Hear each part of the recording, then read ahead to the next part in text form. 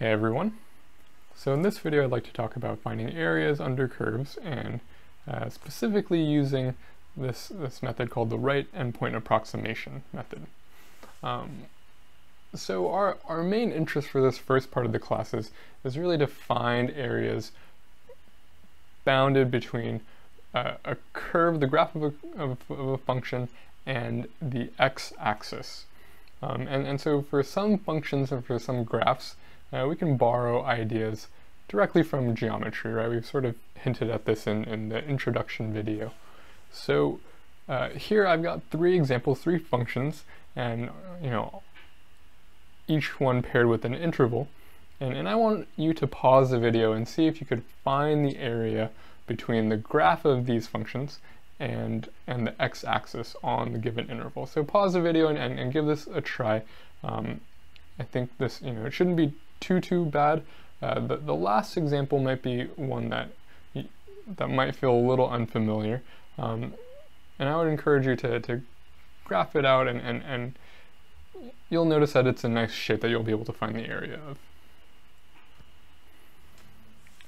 Okay, so hopefully you've had a chance to try this out. Let's do this together.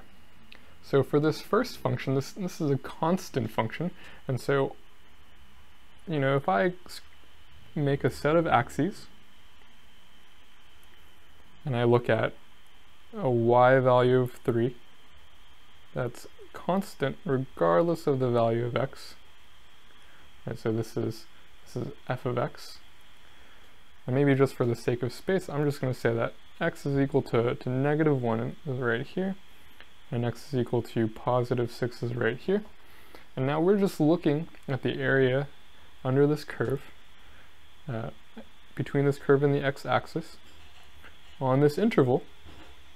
Well, then the shape we get here is just a rectangle, right? And so this is a rectangle with a height of 3, right? This dimension is 3 units, and then this dimension, this other dimension down here, goes from -1 to 6. That's 7 units, so the area is equal to 3 times 7, or 21 square units. That's this area here.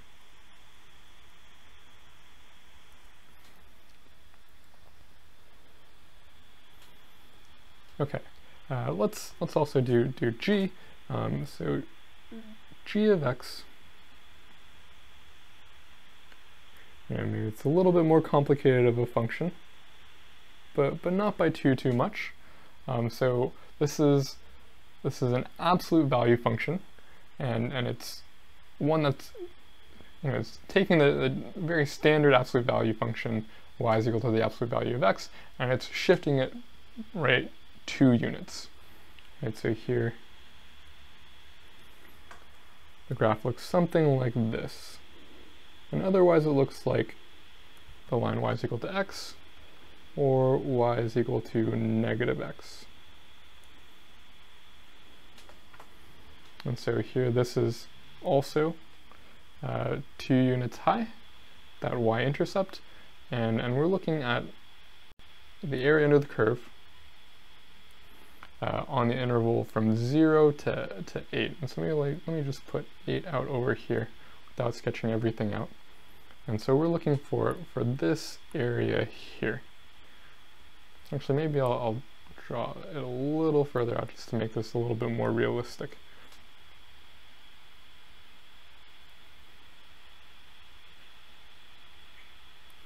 Let's say 8's maybe out here.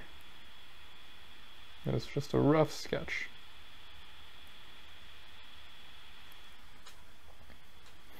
Okay. So we're trying to find this area.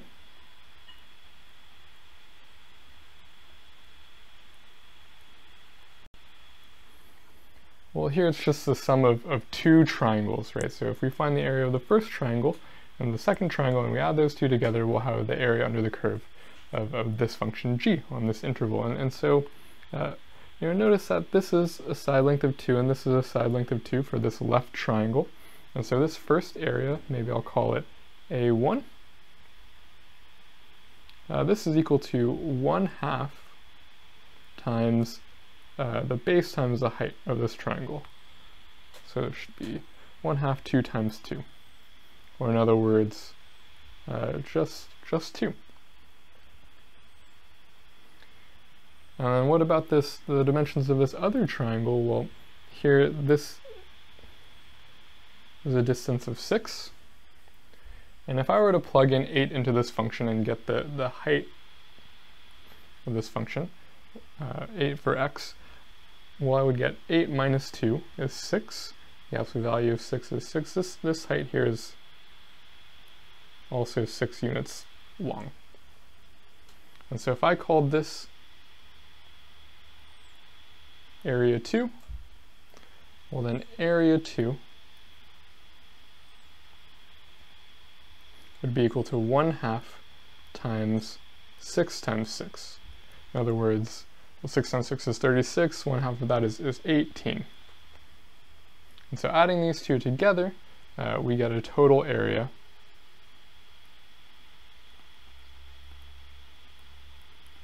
of 20 square units.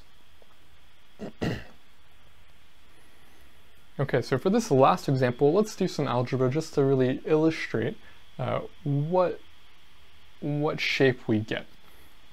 So maybe I'll sort of start on the other end of things. So notice that the equation for a circle centered at the origin of radius 2 is x squared plus y squared is equal to 4. And if I try to solve this equation for y, isolate y, I would subtract x from both sides, x squared, and I'll get y squared is equal to 4 minus x squared, which already looks very similar to what we had above. And then taking the square root of both sides, well, for this to really be the same equation, I would need to take plus or minus the square root of 4 minus x squared. And so this equation here, like we said,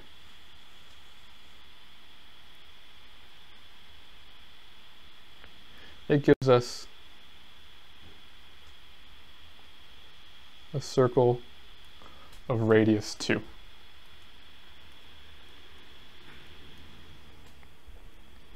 And if we were to only examine the positive part like we have above, right, we're not looking at y is equal to minus the square root of 4 minus x squared in our equation in our function above, then we only get the upper half of this circle. We only get y values that are positive, none that are negative.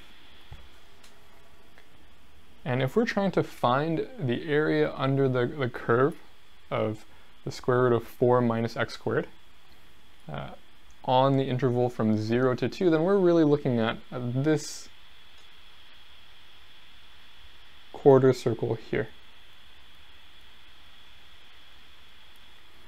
And so we can use the idea that the area here is equal to, well, pi times r squared over, it's 1/4 of the full circle, so that'll give us, well, r squared in this case, or r is 2, r squared is 4, this just gives us pi. Okay, so, you know, a fairly friendly example, though the function might have been a little foreign. Okay, so most functions, you know, the most functions we've encountered so far in our mathematical careers, you know, they're curved. They're not they don't consist of straight lines typically, and so really there aren't such nice formulas to borrow from or to use to compute areas, and so we have to take another approach. So really, you know, one example I want to use is this function f of x is equal to x squared plus 1. If we look at this function here, and we wanted to find the area of this curve under this curve, between the curve and the x-axis on the interval from 0, x is equal to 0 to x is equal to 3, we're looking at this area here.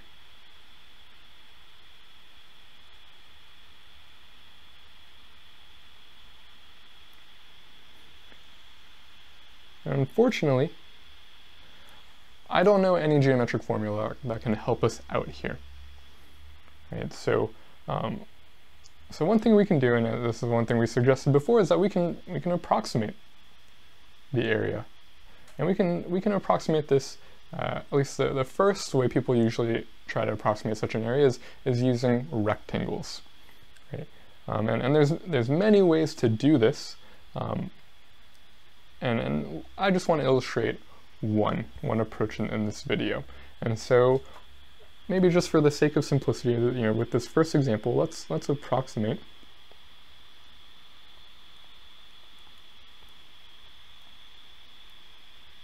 the area using three rectangles.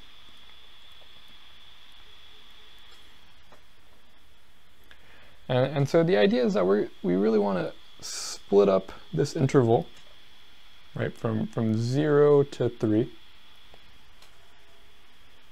into 3 rectangles of identical width. And this is really for the sake of simplicity, and later we'll want to come up with a formula to sort of reiterate this process.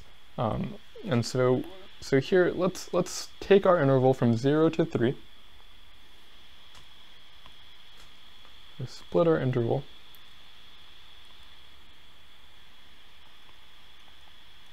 into 3 subintervals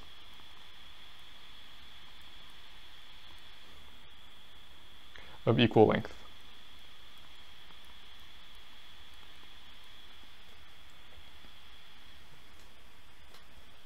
And in this case, this is fairly nice because our interval has it has a length of 3, and so if we split it up into 3 subintervals of identical length, then we just get one subinterval from 0 to 1, another subinterval of 1 unit length from 1 to 2, and another one from 2 to 3. Right, and so this will give us one dimension of our 3 rectangles that we're going to use to approximate the area of this region, and we'll use the function to give us a height for each of these rectangles. Right, so here, maybe just to really illustrate this, I want to use the function. Oops, sorry about that.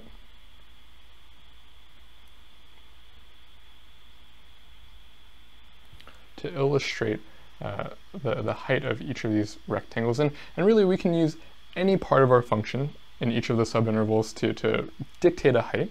And one of the most common approaches is to use the right endpoint of each subinterval to obtain the height of the rectangle. So here, if I look at this particular subinterval from 0 to 1,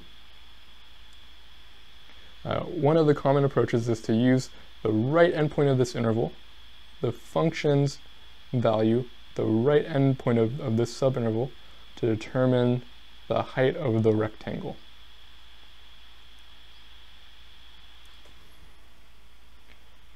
And then I look at the second subinterval, and again, just to be consistent, I'm going to again use the right endpoint of this subinterval, an x value of 2, to determine the height of this rectangle. I'm going to use the function's value at when x is equal to 2, the right end of this subinterval, to determine a height of one of the rectangles I'm going to use to approximate the area. And then again, I'm going to use the right endpoint of my last subinterval to give us a third rectangle.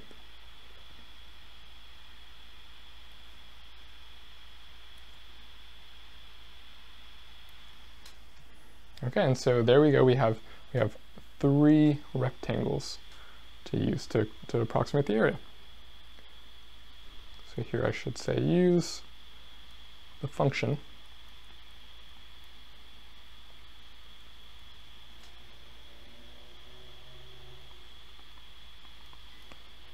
to obtain a height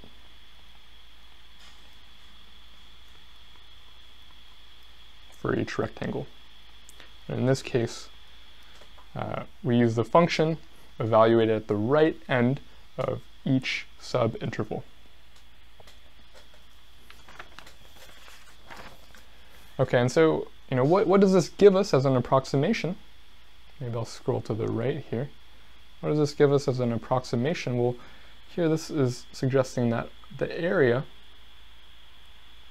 under the curve is approximately the sum of these three rectangles. So maybe I'll call this first rectangle the area here A1, A2, and the last one A3. What's the sum of these areas? Is our approximation. And in this case, it's well, we see here that the height of the first rectangle is 2, so we get 2 times 1. Right, the base of this rectangle has a dimension of 1, plus, what is this, 5 times 1, plus 10 times 1. And here, maybe just to really make this explicit, this 2 is the function's height when x is equal to 1. This is the function's height when x is equal to 2. And this 10 is the function's height when x is equal to 3. And this gives us 17. The area under this curve is approximately 17 square units. So my first question here is this an overestimation or is this an underestimation of the area? So pause the video, take a moment to think about this. So this is an overestimation, right? Because if we look at the area under the curve, it's what I'm shading here. And these rectangles, when we add up their areas, they give us all of this shaded region and then some, right? Here's all this excess that these rectangles are counting as well that we don't want to count. Right, so here this is really, this is an overestimation.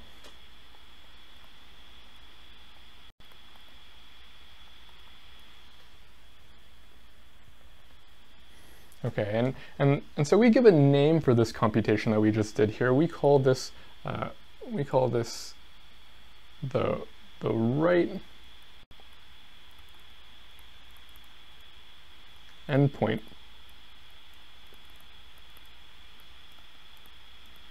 approximation of our area.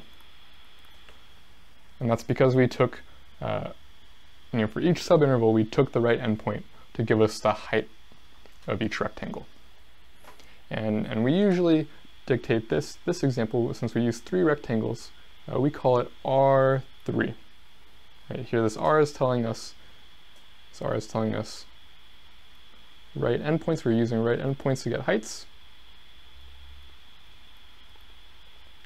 Evaluating our functions at the right endpoint of each subinterval, and this 3 is saying that we use 3 rectangles.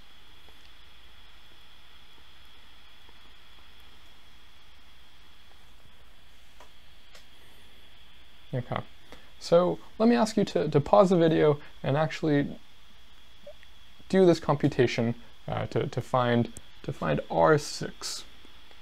So find R6. Right, so maybe before you pause and work this out, we hinted at this idea that we'll get better and better approximations for our area with the more rectangles we use. And so if we compute R6, we'll get a better approximation. And so please pause the video and compute R6.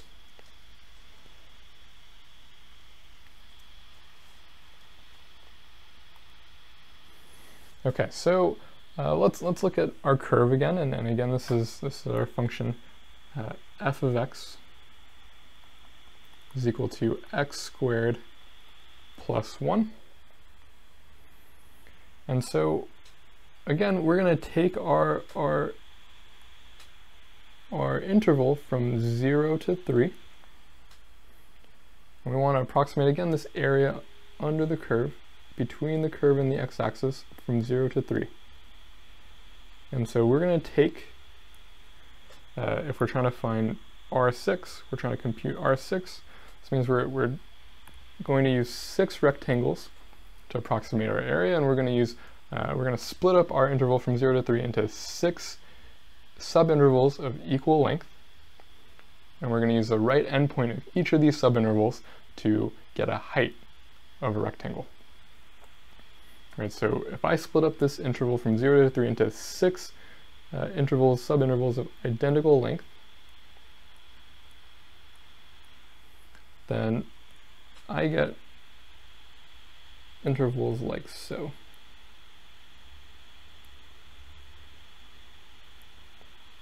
So I'm partitioning up my region into 6 regions here. And notice that here this is 1/2, this is 3 halves, and this is 5 halves.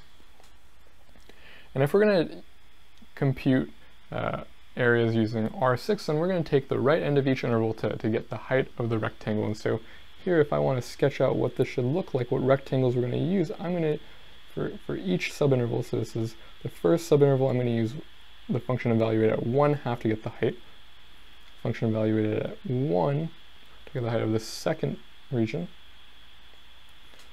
evaluated at 3 halves,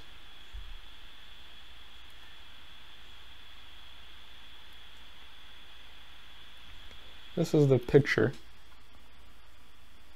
for the rectangles used to compute R6.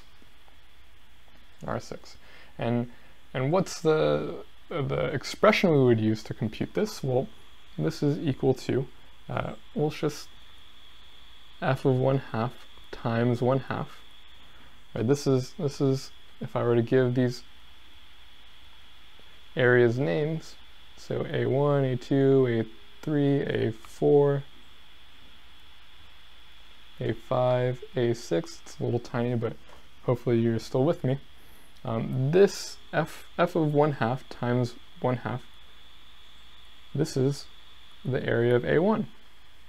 Right, f of 1/2 is the height of this first rectangle, and 1/2 is the width of this rectangle. And we would add that with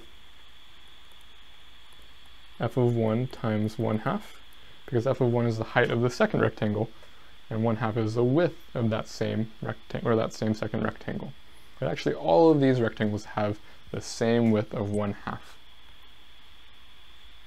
Oops.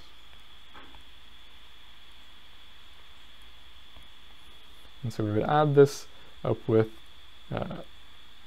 expressions for all the other areas.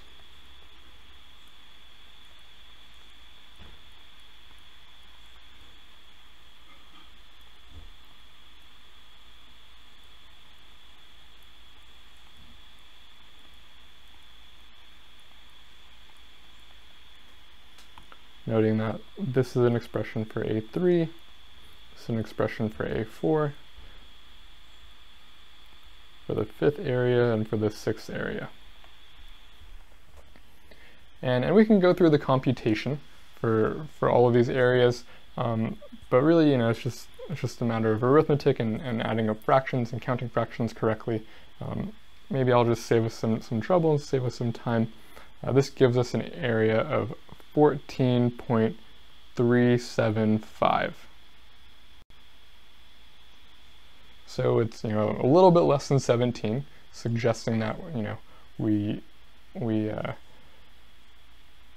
ought to go lower to get a better approximation. And notice that this is a better approximation, right? Our previous areas also counted what I'm about to shade in orange. Right? Our previous areas for R3 also counted all of this excess, and here we're leaving it out. We're getting a better approximation.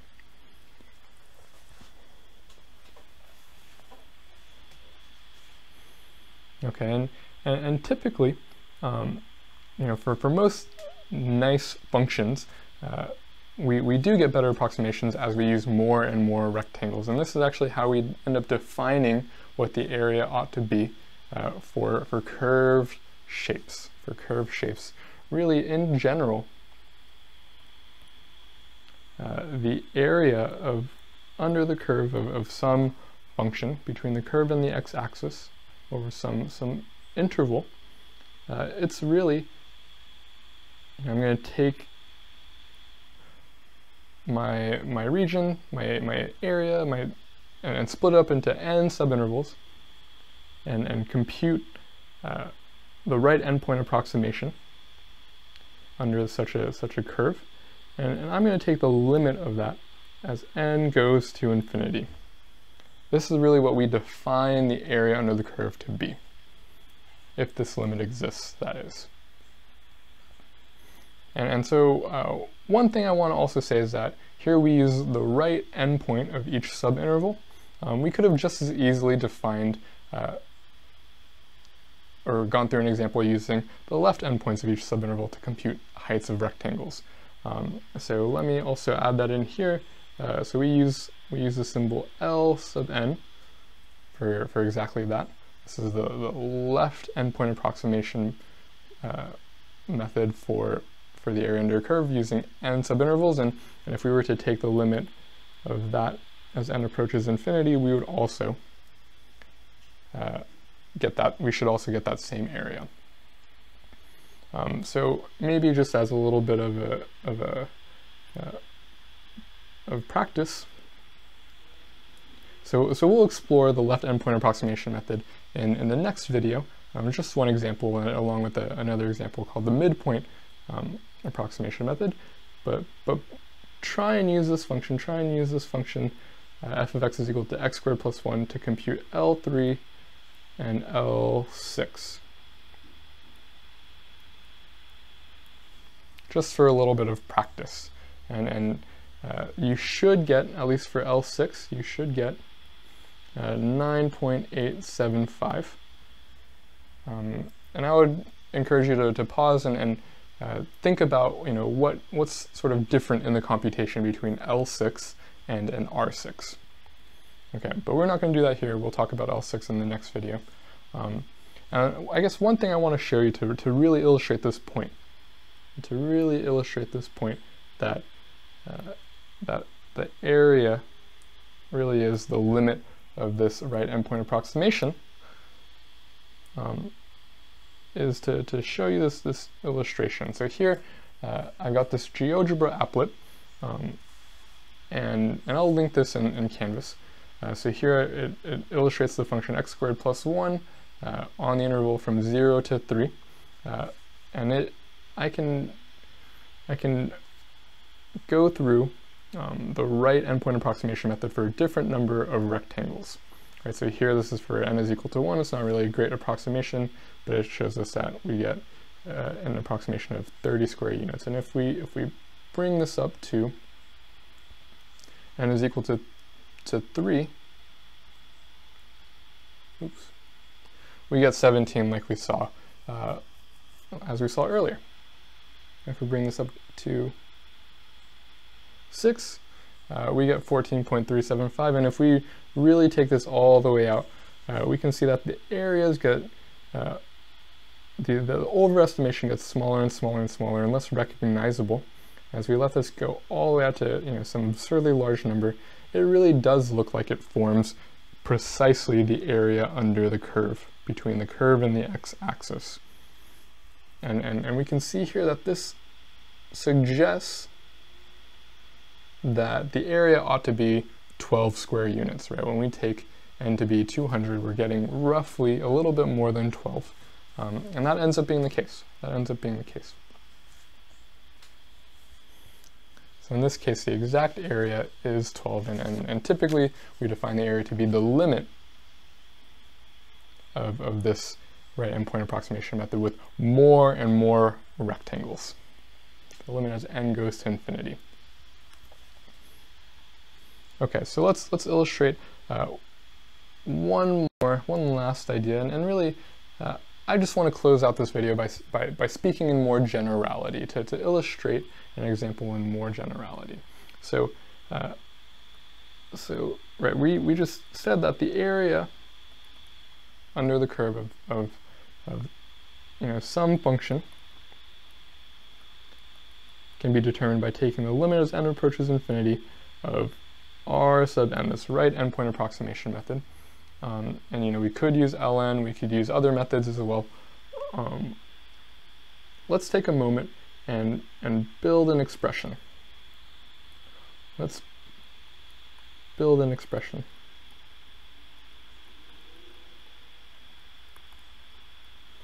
That we can use to talk about this idea more generally.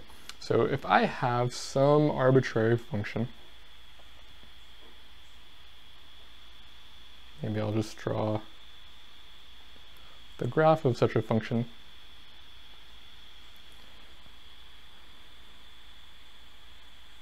As so.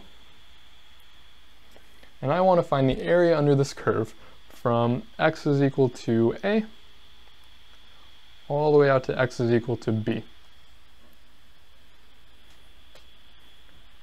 Well, what would I do to write an expression for Rn for some arbitrary value of n? Well, I would partition. I would split up the interval from a to b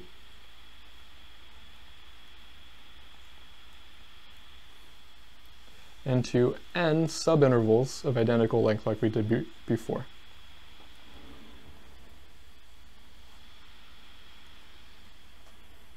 All right, so maybe just to really see this, this is an example where I'm splitting it up into, looks like 8 subintervals. You know, we could do more, but I think this is enough to really illustrate the picture.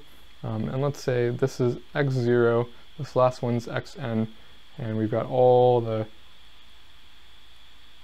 x sub 1s, x sub 2s, x sub 3s, so on, in between.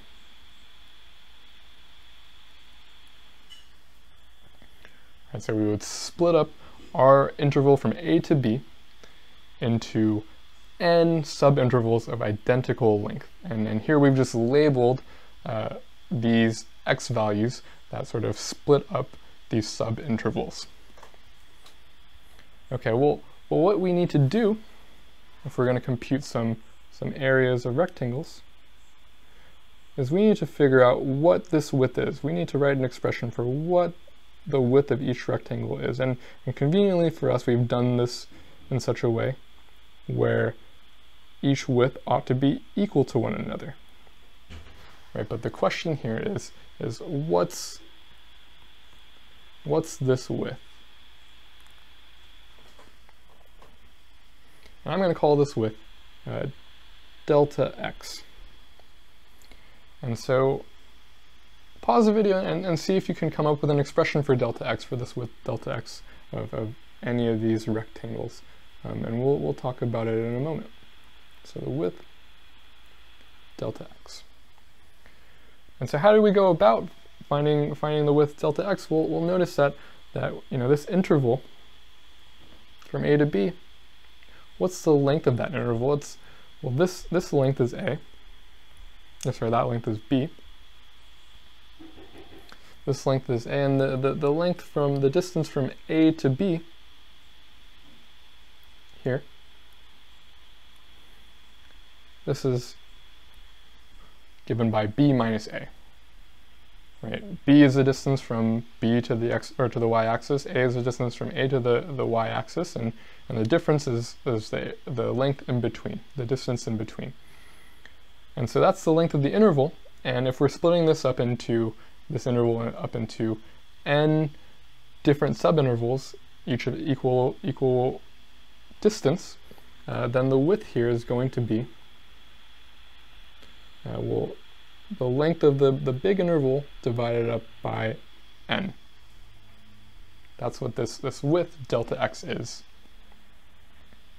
Okay, and if we're going to compute Rn, then we're going to use the right endpoint of each subinterval to dictate the height of each rectangle. So here I'm going to take the right endpoint, so x1, to give us this height. I'm going to take the right endpoint here to give us the height. Again, the right endpoint here to give us the height of this rectangle. The right endpoint to dictate another rectangle. So we've got all these rectangles here.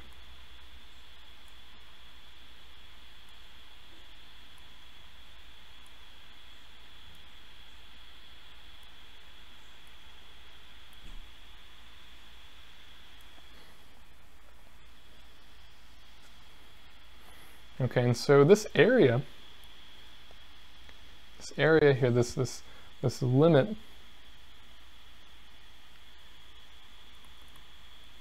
as n approaches infinity of r sub n, well, it's really the same thing as the limit as n approaches infinity of, well, the area of the first rectangle is given by, it's given by the height of the rectangle multiplied with the width of the rectangle. The width of the rectangle is delta x. And the height of the rectangle we said was given by the function evaluated at x1. And so this is f of x1. And so here this is the first area. Maybe I'll call it A1 like we've been doing so far. And we would have to add it with a second area. This is obtained by the height of the function above x2 multiplied with the width of the rectangle delta x plus f of x3 multiplied with the width plus, and we would do this all the way up until the very last one, f of xn multiplied with delta x. Right, so just to really drive this point home, this would be an. We would add up all the areas in between. Oops, should be a2.